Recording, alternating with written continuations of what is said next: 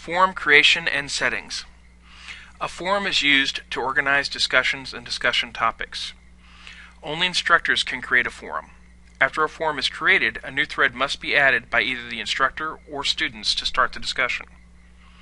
To create a new forum, first, navigate to the control panel area, and then the control panel opens once you click it. Second, in the control panel area under the course tools section, click discussion board. Then you'll see a list of them. Click the discussion board for your course to open. The courses are identified by course ID. Click the Add Forum button. In the name box, type a name for the forum.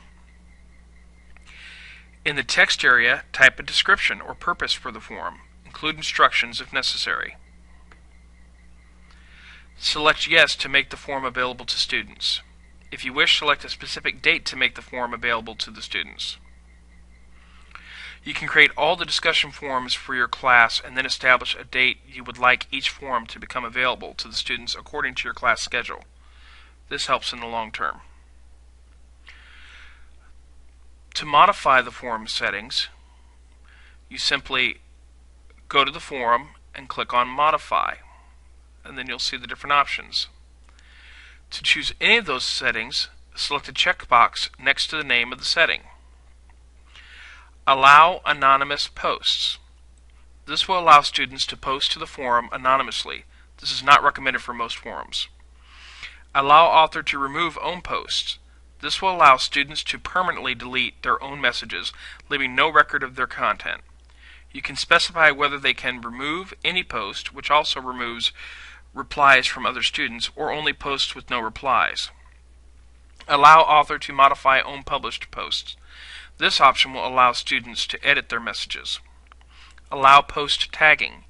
This option allows the forum manager or instructor to create tags or text labels to filter and search messages using the tags. Tags can slow the loading time. Allow users to reply with quote. This option allows students to include the text of the original message in any replies to that message. Allow file attachments. This option will allow students to add files for peer reviews or to share examples. Allow members to create new threads. This option allows students to post new threads to respond to the forum or start a new direction for the discussion. Subscribe. This option allows users to subscribe to an entire forum or individual threads, so an email notification is received each time a new post is made. The email notification can include either the post or a link to the post.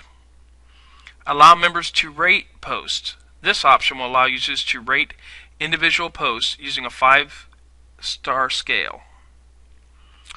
Force moderation of posts. This option requires that all messages are reviewed by a moderator before they are published in the forum. Grade forums or posts. Instructors can grade students on their participation in a forum or thread. A column will be added to the grade center including the points possible. And then finally, when you have finished modifying your forum settings, click Submit.